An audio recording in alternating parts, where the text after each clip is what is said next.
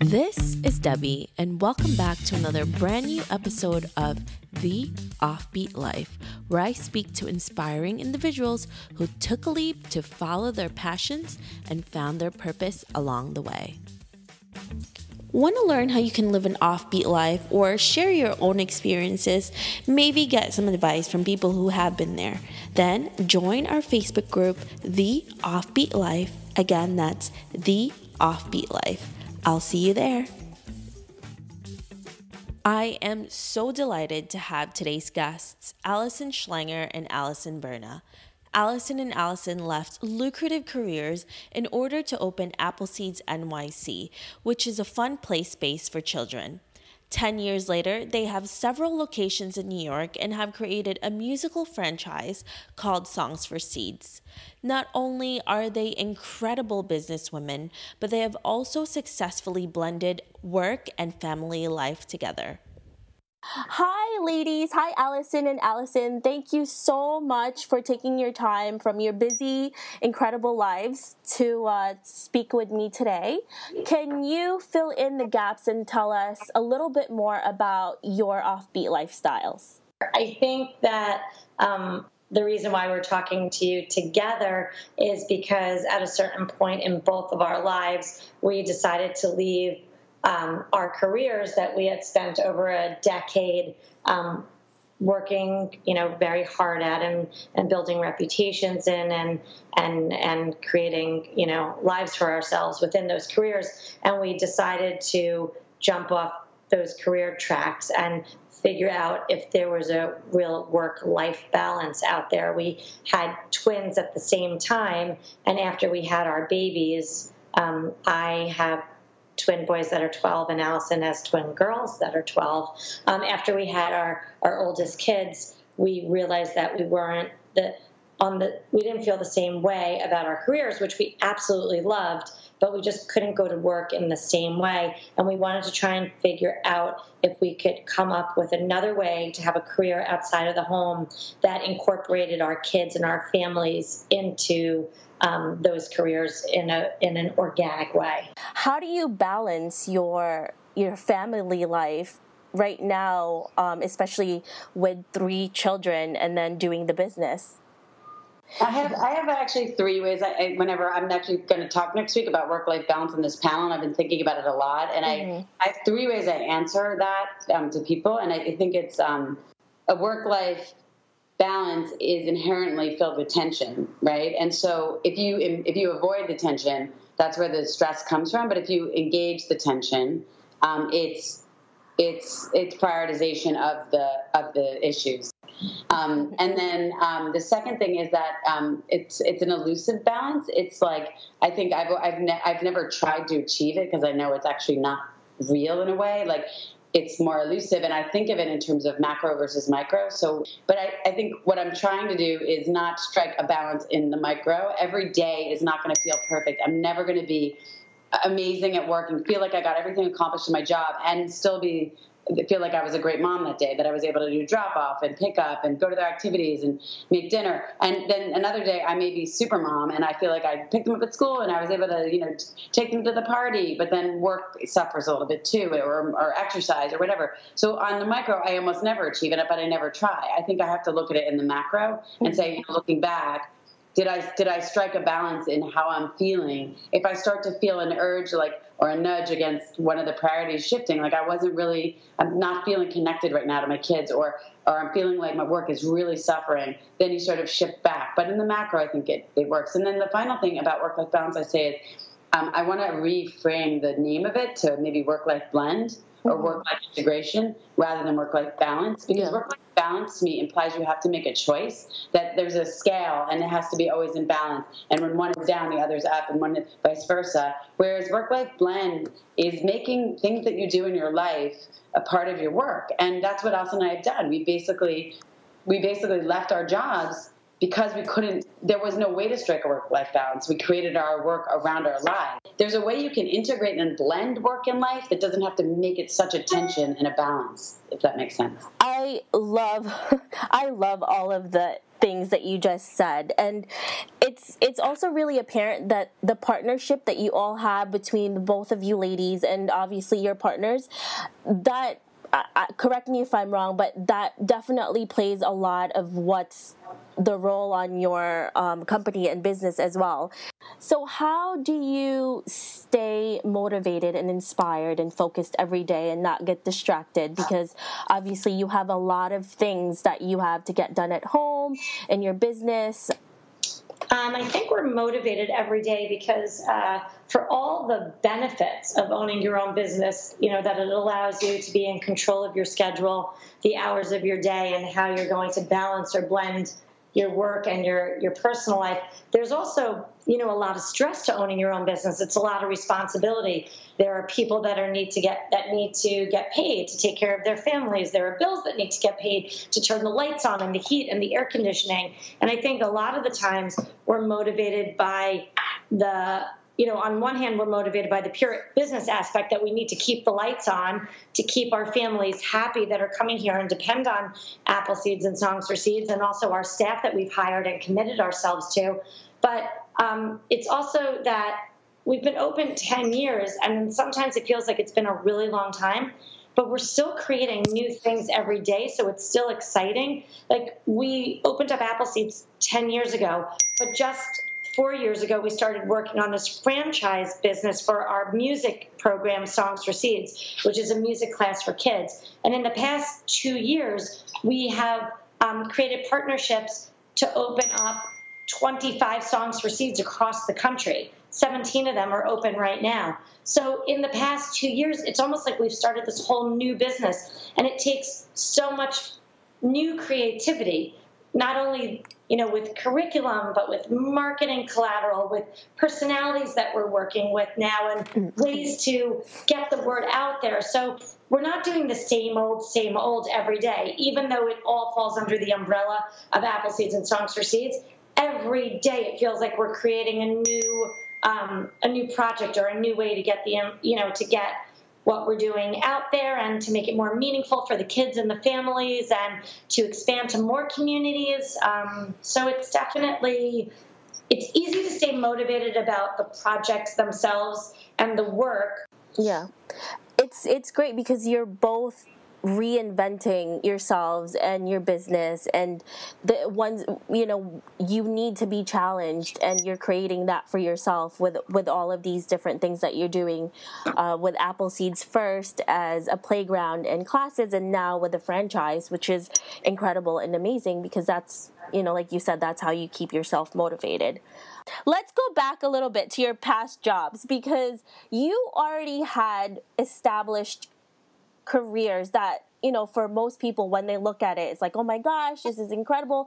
Because Allison, you worked with MTV, and then Allison, you worked for the United Nations. Yeah, the United Nations. And it's amazing for people to see this and for you to go out of that and then create your own thing, create Apple Seeds, and succeed in the way that you have. Well, I think whenever anybody's leaving a career, yesterday, it's funny, we had a manager come into our office and tell us about that he's leaving, and he was shaking, and he was saying, I've been with you guys for 6 years, and I love it here so much, and it's really hard to leave a good thing, but there's something inside of me. And he kept pulling his hand to his belly, almost like this gut feeling that it was time to change. He got an offer and he wasn't even sure, and it wasn't about money, and he loves being here. It just felt this need to change, and I call that the nudge. Mm-hmm. And I think that inside of all of us there's a nudge towards something, and that is part of living an offbeat life. I think people who choose that life are often choosing it to follow some nudge, whether it's a nudge, an urge to travel and go on a journey for self-discovery, or whether it's a midlife crisis, or whether it's, and in our cases, when we left MTV and UNICEF, I think we can both put that in the category of a nudge that it was literally, you couldn't go back to the way you knew life before once you had kids. And before that, I think, when I used to work at NBC before UNICEF, and I remember leaving, and I left both NBC when I moved to UNICEF and UNICEF when I started Apple Seeds in a really positive, happy place. And it wasn't that I was leaving because I was unhappy. It was leaving because you knew there was something else that might be better, and life, life's so short kind of mentality. What am I waiting for? But it was really this feeling. And in the case of NBC UNICEF, it was, I wanted to be in the stories talking about working with refugees, not talking about them. Yeah. And so that's what motivated. In the case of UNICEF, it was, I love going to West Africa, but I don't know if I want to get on a plane for, X number of hours for X number of days to work with other people's children. When my children were sitting at home in New York City, I want to be with them, Mm-hmm. And it was just this really clear moment for me that I knew it couldn't be the same. I think a lot of parents feel that when they have children. So as unglamorous as the answer is that we had kids and we couldn't go back to life before, that's really the answer. I mean, it was just this nudge towards wanting to be present in their lives. But I will also say that the minute we started talking about it, this excitement takes over when you're creating something that's truly your own. We both had these amazing jobs, and we worked for these incredible organizations that allowed us to be really creative. But there's levels of bureaucracy when you're working at a big company. And when we could just sit down and think of what we were going to call this indoor play space and what kind of playground was going to be inside and what type of classes we would offer. Logo and graphics. Right, and what colors would we paint it? All of that was so exciting. It was almost hard. Once we opened up the box of ideas, it was hard to push them all back in and pretend that we didn't want to do that. Because when you're starting something new, it's exciting. You don't know all the blood, sweat, and tears that have to go into it. You just think about, and then we're going to do this, and then we're going to do this, and then we're going to do this. It's all positivity. And I think that for as much as we loved our past jobs, thinking about something that would be entirely ours, born from us, and we would be able to say yes, no, the whole way through, it's addicting and exciting. It's the big risk is it's the financial risk. Can you afford to not? And when I use the word afford, I don't mean financially. I mean also psychologically, and can't leave the job that you knew and the lifestyle that you knew. And take a chance to do something that you really believe in, but there's no guarantee. Yeah, I think a lot of people, especially now because of everything that's happening in the world, and, security is a really big thing for most people, right? Yeah. And we stop ourselves from doing something that we really want to do because we're so fearful and afraid of what's going to happen that we never get to do any of that. What advice would you give someone who is really struggling to find themselves, or they already know what they want to do, but they're just so afraid? Because obviously you both took a really huge step leaving these incredible jobs. I think, first I think people should evaluate what it is that is maybe holding them back. And usually it's fear. And you brought up security. I think it's interesting. Most people don't do everything from running a marathon to starting a business, and the basis is probably fear and lack of support. There are a couple of things I want to say to this, but one is when we both looked at your questions, the one that stood out for us was, what is your biggest failure and what did you do to overcome it? And literally neither of us had an answer. And I think it's because of how we view failure. I don't necessarily believe in failure. I think it's just data.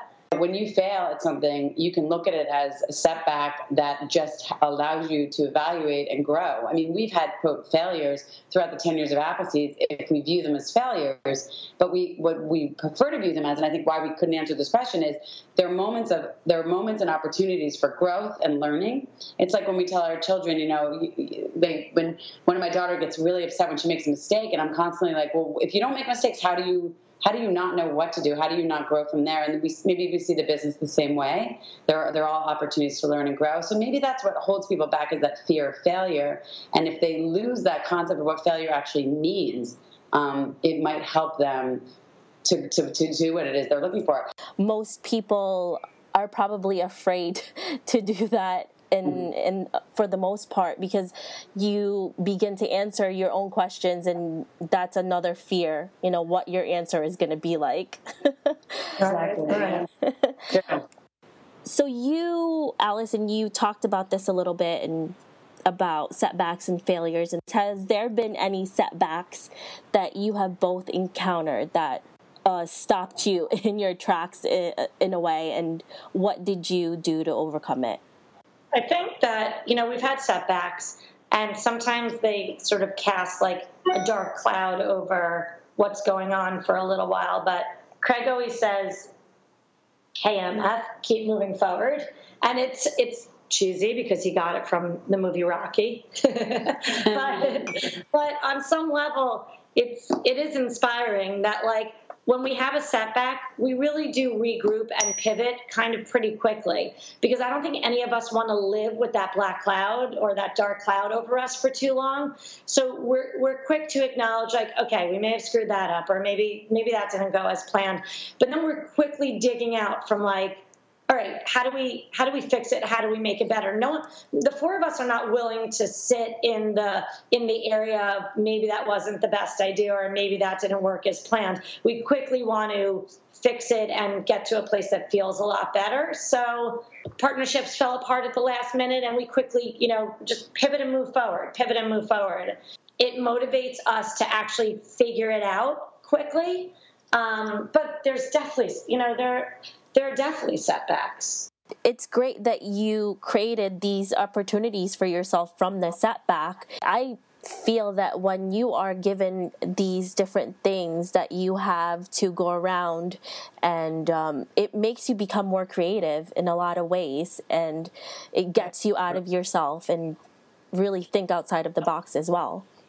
Yeah, it also sometimes gives you the energy to, like, really push something forward, because you're like, okay, I really have to pull myself up on my bootstraps now and get creative and think about how we're going to figure our way out of this. And it pushes you. It gives you new motivation for that day or that week or that month. Definitely. Both of you are obviously really successful businesswomen. And can you give us an idea of how you have earned to have this lifestyle? Well, I feel like on some level, when you own your own business, and you would think after 10 years we would be coasting, but because we keep creating, and we just recently created this whole new business, this franchising business, we're constantly making money to put it back into the business to give us the ability to grow the business. You can't grow it. I mean, the thing about money is, like, you can't grow a business without money. You can't take on new ideas and new ventures and expand without money. So on some level, sometimes I think we feel like we're like on this, what is it called? Like a hamster wheel. Right. Like it's constant reinvestment in the growth. Like just as you feel like you're coasting, you're like, and now we have this idea that costs X amount of money. And we never pictured ourselves just owning one playground location in New York City. So it is constant reinvestment. If money is the end goal, it may not be the best way to see it, because it comes and goes, and it's reinvested and it's used. I think if your values and your end goals are more are sort of conceptual, money is the tool to help you get there. If the end goal is money, I mean, it's not our end goal. For some people that may work, but for us, it's more money is the means with which we're going to achieve some of the goals that we've set for ourselves and our company, we all want to make money. But I think if you're driven by that, it's a very different type of experience than we have.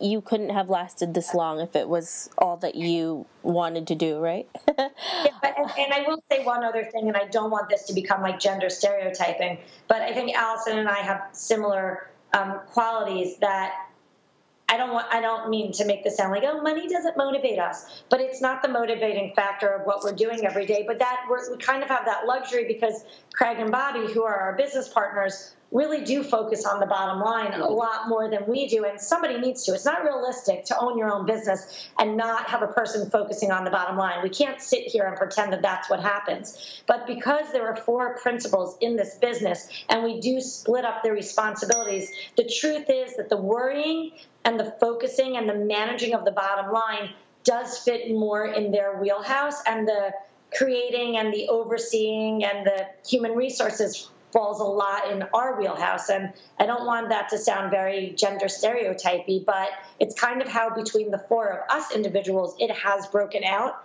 So it allows us to sometimes blissfully walk through ideas and move things forward without really focusing on exactly what they're costing, but our business partners are on top of it, and sometimes we get hit with the reality stick. Yeah, which just pretty much shows us that your partnership is really solid, and you have a lot of different skills that one person may not have and the other person has, which is a really great way to create partnerships in a business to grow in that way. So what is it right now that you're working on that's really exciting the both of you? Professionally is franchising. We, like I said, did not know we were going to be even outside of Manhattan, let alone across the country with our music program. So Apple Seeds is what we've been talking about, this all-in-one play space for children. But Songs for Seeds is our music class. It's a 45-minute, three-piece live rock band for kids. It's super fun. There are 9 sections, but it's really an early childhood class. And so there are 2 things that excite me about this. One is that we are franchising, which is basically like it is starting another business that has absolutely almost nothing to do with what we did 10 years ago when we opened Apple Seeds, because franchising is not only a different industry, but dealing with each individual owner has been a lesson in so much from me in terms of some need more marketing support, some need more financial advice, some need more therapy because they've just, rolled over their 401ks to start a business. So managing people and relationships and trying to understand what a child in Austin, Texas is going to feel differently than a child in Seattle, Washington. And so it's been very exciting and intimidating, but it's great. And the other thing within that is we have a More Than Music campaign that we just launched, and it's probably for me the most exciting thing we've launched. For personal, I think I would just say the Team C Possibility stuff that I do really excites me. It intimidates me enormously because I'm doing one giant endurance challenge a year. It's usually something that I think is too hard, and I freak out about it the months prior, and it forces me to train and stay in shape, and it gets me to different countries in the world, and I love to travel like most people like you, and it's the most exciting thing because we just climbed Mount Kilimanjaro in November, so I got to see Tanzania and Kenya, and now we're going to China in next November to run a portion of the Great Wall and kayak and cycle. So it's good training for me athletically, which is something that is really important to me for myself, and it's also a way to travel and see other cultures and raise money for a cause that our group supports, which is blindness. So that is super exciting for me. We definitely need a lot of these things, and I'm sure if there's parents listening to this right now and you want something that will be really great to be able to do at home and work to, definitely look at Allison and Allison's franchise. Is one of the most exciting parts of franchising is that we're getting to meet these other, many times, young parents, moms, dads, or people who just love kids across the country who are now seeking that same work-life balance or blend, and they want to be in control of their lives. They want to be in control of the hours that they're with their family. They want to be in control of the hours that they're at work. They want to give back to their community, and through Songs for Seeds, because of what we got for our lives out of Apple Seeds and Songs for Seeds, now they're able to, interpret that to their own lives, and it's a very relatable thing, and it's great to work with so many people across the country towards a similar personal and professional goal. And being a business owner is an exciting thing, and owning a Songs for Seeds franchise is a attainable business to own when you're starting out as your first business. And it's exciting, and it makes kids really, really, really happy, yeah. which is so much fun. There's nothing more fun than that. And you get to spend time with your kids as well. So And you get to spend time with your kids. You bring them to class. Yeah, exactly. So if our listeners want to know more about what you guys do and about the franchise, where can they find you? Well, we have Songs for Seeds has its own website, so it's songsforseeds.com.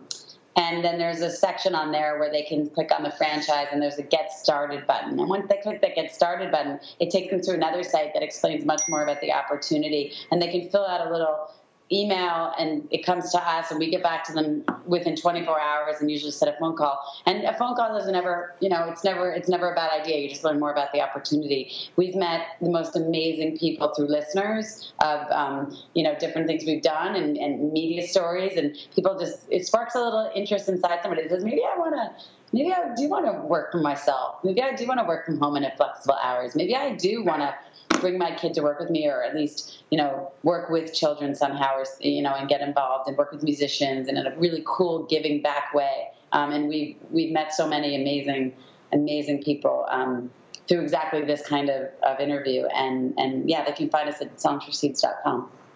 Perfect. Well, thank you so much, ladies, for speaking with me and for all of the incredible information that you gave us. Thank you so much. Thank you, Debbie. Bye, Debbie. Bye. Bye. I hope you enjoyed this episode of The Offbeat Life with Allison and Allison. Make sure to visit theoffbeatlife.com for killer resources and so much more. Again, that's theoffbeatlife.com. Love a good audiobook as much as I do? Of course you do. You're in luck. I'm giving away a free audiobook and a 30-day trial to audible.com. Visit offbeatbook.com to get your free gift. Again, that's offbeatbook.com.